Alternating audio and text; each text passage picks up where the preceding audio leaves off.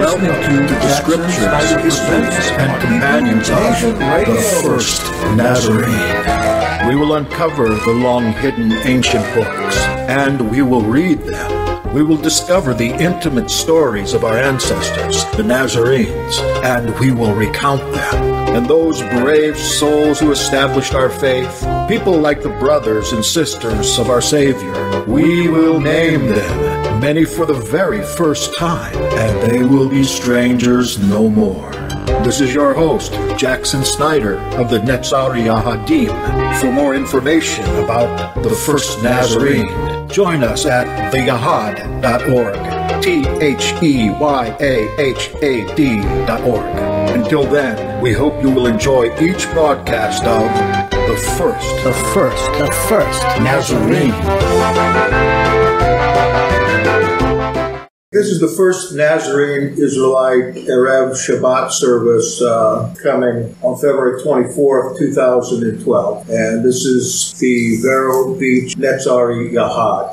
Our Father Yahweh tells us, keep justice and do right, for soon Yeshuati will come, and my deliverance be revealed. Blessed is the one who holds this fast, who keeps the Shabbat, not profaning it, and keeps his hand from doing any evil. Let not the joined stranger say, Yahweh will surely cull me out of his people. Let not the maimed say, I am a dry tree, for Yahweh said, to all those who keep my Shabbatot, who choose the things that please me and hold fast my covenant, I will give a name better than sons and daughters, an everlasting name. Even strangers who join themselves to minister to Yahweh and love my name. Everyone who keeps the Shabbat and holds fast my covenant, I will bring to my set-apart mountain and make them joyful in my house of prayer. For mine will be a house of prayer for all people. Father Yahweh, we come to you tonight with hearts full of desire for your input, for your love, for your immanence, for your emet, for your world to come. We ask that as we progress through this time together, that you would bring us into close Yahad and Echad with you and the Son,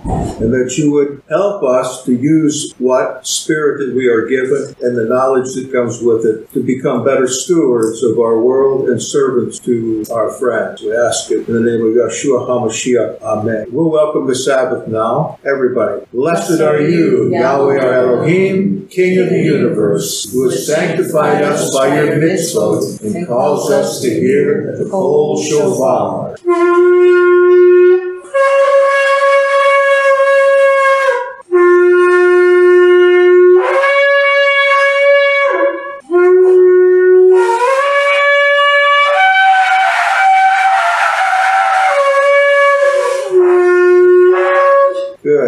Blessed are you, Yahweh our Elohim, King of the universe, who has given us the way of salvation in Messiah Yeshua. Amen. So with joy you will draw forth water from the springs of salvation.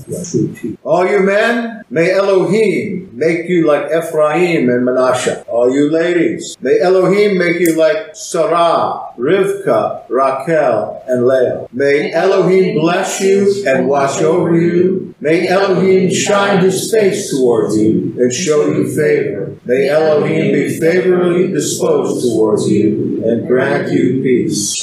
How lovely are your tents, O Yaakov, your dwelling places, Israel. O Yahweh, through your abundant favor we will enter your house. In awe we will bow down toward your set-apart sanctuary. We love the house in which you live, and the place where your kavod resides. We will fall and bow, bending the knee before Yahweh our Maker. May our prayers to you be at the appropriate time. In your abundant righteousness, answer us with the truth of your salvation. Where is that place that he dwells and where his name is planted? In us and in our fellowship. Amen. Is it necessary then to look to Jerusalem in these days? No. Shema. Let's try it in Hebrew. Shema Yisrael, Yahweh Eloheinu, Yahweh Echad. Baruch Shem Kavod Malchuto Leolam Va'ed. V'ahavta et Yahweh Elohecha b'kol levavka uv'kol nafsheka uv'kol me'odecha. And in English, Hear, O Israel, Yahweh is our Elohim.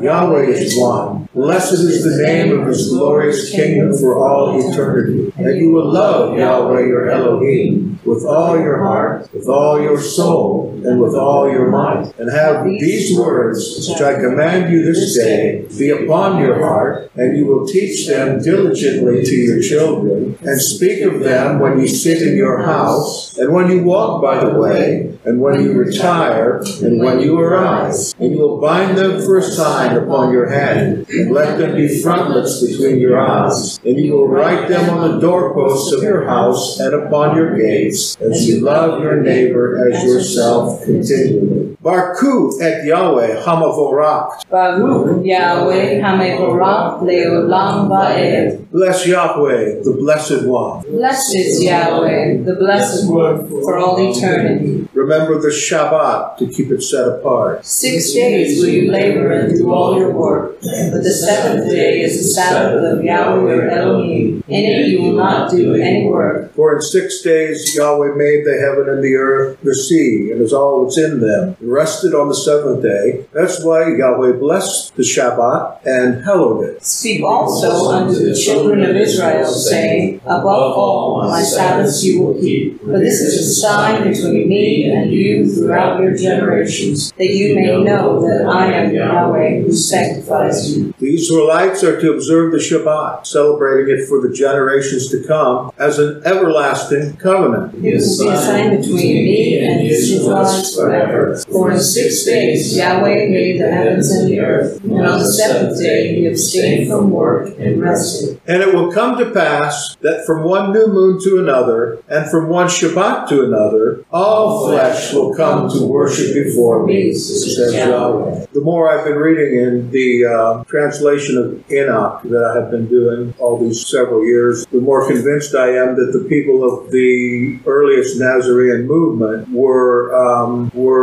worshiping within the realm of angels, Malachim. It becomes more and more evident, especially in the section in Enoch where the Son of Man is described extensively. Son of Man being a title that Yahshua in the New Testament used regarding himself more than 150 times. In that section, we find that the Son of Man is the one that is among the Elohim and among the Malachim, and that a little farther on, we learn that those who are Zadik, those who are Kadosh, they also can expect to inherit that same kind of life that Yahshua did. It's not for everybody. Sky tripping, sky living is not for everybody. Only the Bakar one, the chosen one, the Zadikim, those that are righteous before him by keeping his Torah, those that are Kadosh, that is, those that are set apart before him, and those that are the Bakarim, those that are chosen for him, those are the ones that inherit the kind of life that we're looking forward to. Whereas, on the other hand, the Kataim have judgment to look forward to, and what that judgment means, that is Kataim, those that are lawbreakers, what that judgment looks like to me is that they will actually stand before a judiciary and be tried. In the New Testament, it makes it clear who makes up that judiciary. It is to be made up by the Bakarim, that is, the chosen ones of Yahweh, that is, the humanity that has been true to his word, and those that are looking forward to ruling and reigning with him in the kingdom that is here, but is also coming. So I had a little reservation in the past about using this part, this piece, on account of the idea of maybe worshiping angels, but I found out that there is nothing wrong. In fact, it can be sublime to worship with angels, Kadosh, Kadosh, Kadosh. So let's say this blessing together, and let's try it in both English and Hebrew. You notice that there's 3 stanzas here. There's also a 4th stanza that is included in this section that is put at the end of the service on account of it is a blessing for those that are departing. And so we save that for the time of our departure. Let's try. Peace be unto you, ministering Malachim, Malachim of the Most High, coming forth from the King of Kings, Kings, the set apart one, blessed is he. Shalom Aleichem, Malachi Hasharet, Malachi Elyon, Memelech Malachi, Hamlakim, Hakadosh, Baruch Hu. May your coming forth be in peace. Malakim of peace, Malakim of the Most High, coming forth from the King of Kings, the set apart one, blessed is he. Boakem LeShalom, Malachi Hashalom, Malachi Elyon, Memelech Malachi, Hamlakim, Hakadosh, Baruch Hu. Bless me with Shalom, Malakim of Shalom, Malakim of the Most High, coming forth from the King of Kings, the set apart one, blessed is he. Barkune LeShalom, Malachi Hashalom, Malachi Elyon, Memelech Malachi Hamlakim, Hakadosh Baruch Hu. Wonderful job. Wonderful. You're worshiping in the royal tongue. Today from the lectionary, we do have a psalm reading, and we'll go and find out what it is again on our friend Facebook. See if I can sign you out and sign me in. Maybe I can go over to the good picture. What's that? I'm not your friend, huh? Okay. I have no friends. You got to go to Yahad, and then you can get it from there. Oh, okay. Where you scroll down halfway through. On the left side, you'll see the Yahad. I think on the left-hand side, no, too far back. Oh. On the left. Should be on the left somewhere. Should be. No. The Yahad of Vero Beach. Try there. Try something else. Just log out and log back in. I don't even know how to. There's a ton on the right-hand side, on top, it says home, or it says the arrow. This is definitely not me. Is it? That's Top right, it says home, and there's a little arrow on the right. Yeah. Top tip this down. It says log out, log out. You log in your email and your password, your Facebook password. You know it. It was in there. There you are. Oh, it is you. At least one of you. That's that smiling face. My daughter says finally a picture that looks like. Is that a compliment? Yeah. Oh. Yes, thank you. All right, that psalm is 25, 1 through 9. I brought with me tonight the unusual Bethel edition. If you have a scripture, you might want to turn to Tehillim 25. You got bushes and stakes behind it. Huh? You got bushes and stakes behind it if you want to. Oh. That part gets cut. Other than Oh, that's right. We're instead of dates and stuff. maybe I can get a little something up here. I don't think that picture looks that much like me. It looks more like an old man. No? Good. I'm going to take it. Put some of my pictures 10 and 20 years. No, you can put on today's. Take it from the spot. Gotta be above instead of right there. Would you take it? Sure.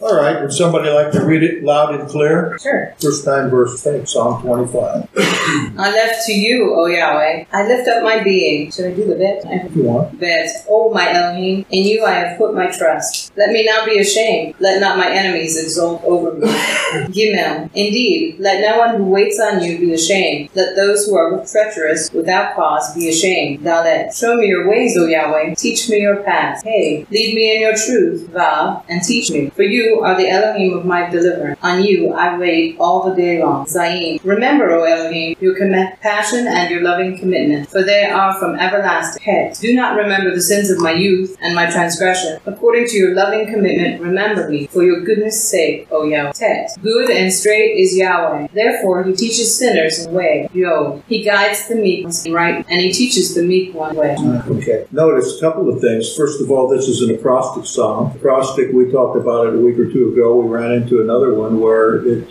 takes the letters of the Hebrew alphabet, and each section begins with that particular letter, which you can't really see in English, although maybe you can in verse 10, where it's kaf, and the first word is kindness, and the next one is lamed. I think they try to do it here on some of them. Lamed begins with let in English, and mem begins with man, and nun begins with neighbor. So there's been some intention here with the way that it's translated anyway in this New Jerusalem. We look back, and they do it each time. time. That's adoration, but according to the English alphabet rather than the Hebrew. That's pretty cool. Another thing I noticed here in conjunction with the idea of the judgment of sinners is that one of the things that this psalm tells us, and it comes from a good source actually, that Yahweh leads sinners back if they will come. Because, David, a man after his own heart, was in fact a very grave sinner in a number of ways, despite whether the followers of David in the scripture, especially in books like 1st and 2nd Chronicles, want to admit it or not. He was. And evidently, he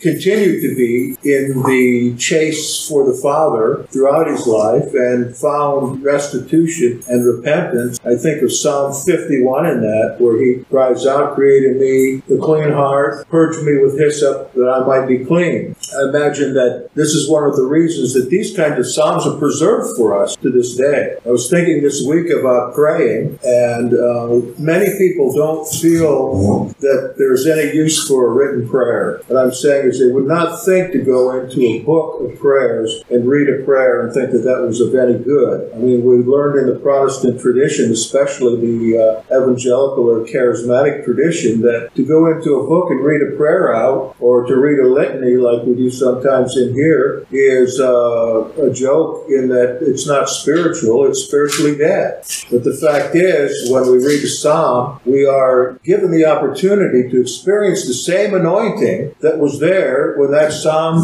was penned in the time of David, which was 3,000 years ago. Not only that, Dirk, but what is more powerful than Yahweh's word back? What would move his heart more than that? I can't think of a thing, except maybe a sinner led to repentance, but that's exactly what the word of Yahweh is. It's a word that leads back, it leads to a change of mind. Amen. Thank you very much. I've found so many prayers that have been written, and I rewrite them, and I publish them, that certainly had such an impact on not only the writer, but the receiver, that the prayer was preserved. Sometimes as long as 3,000 years, but many times even 10 years is a long time for a prayer to be preserved. In the book of Enoch, we have the prayer of angels, Yahweh. When Michael was making his dress, Yahweh, about what's going on the earth. That's that whole statement. Some of those prayers in Enoch have rhyme. I've just moved them around here lately and got them to rhyme without changing the context of them. And they are prayers that could be used today. There's even a paean, a song of praise to Chokhmah, wisdom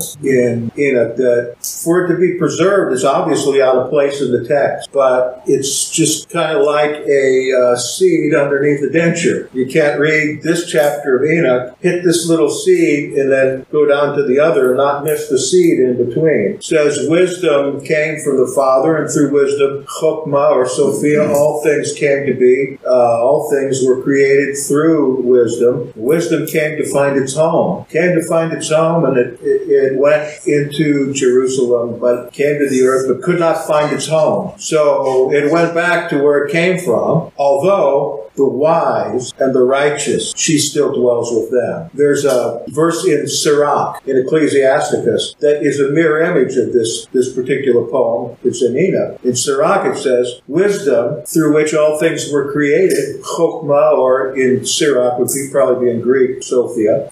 She came to earth to find her home, and she found her home and dwelt there in Jerusalem among the people of faith in the holy place of Elohim. So we find kind of diametric opposites there in that particular paean of praise, where one of the writers is talking about a world that rejects not only the wisdom of Yahweh, but if you see that as a type, the man or woman of wisdom that rejects that one, while in Sirach, who was probably a proto-Pharisee in the apocryphal section of the scripture, he says, yes, that Chokhmah came and dwelt and still dwells. And who did Chokhmah come to? Well, to us. And she still dwells here through people like me, is what he's saying, because I'm a wise teacher. Yeshua, the son of Sirach, also known as Ecclesiasticus in the Greek Bible, because it was used in the church, believe it or not, and then cast out in church. But there you see a couple of things. Some of the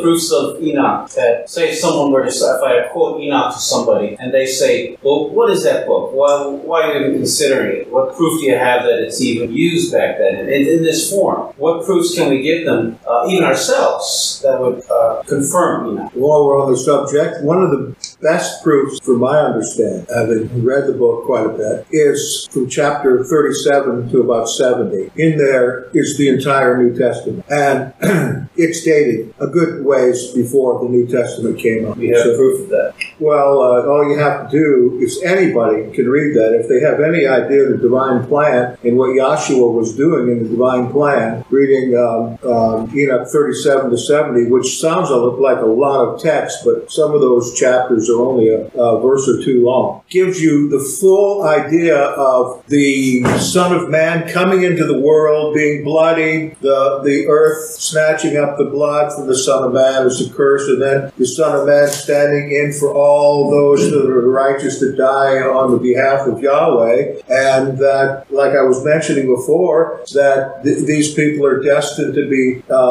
judges and elders in a much greater community or kingdom in which the world is judged and all creation is then set at rest from the evil that's been done and restored, and its one big word is ameliorated. The whole world is ameliorated. You can look it up sometime. I'm not sure what, but I think it works in there. In those chapters, the whole story is there, using exactly the same types of words as, say, Revelation. When you see the great one on a throne, white hair, light shining, fire blazing, the great pool, as it were, crystal sea, and different creatures. 4 creatures are there. It's this exact same setting as Revelation chapter 4 and chapter 8. And we can That's one. We can date the book of Enoch before. Absolutely. Okay. Yes. It doesn't mention the name Jesus or Yahshua. It was surely known before, and is quoted in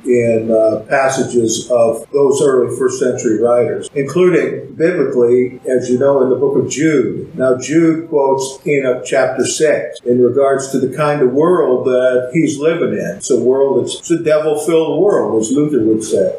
And Jude quotes that, Jude 15, I think. Jude also quotes, as we mentioned last week, the assumption of Moses, about the fight over the body of Moses, and why Moses shows up in the Transfiguration as being alive when we know Moses had died on top of a mountain. That's one. The second one, I'd say, is that quotation. The very fact that not only is it directly quoted, but in the New Testament alludes to the Enochian idea, constant, the darkness and light, the sinners and saints, duality.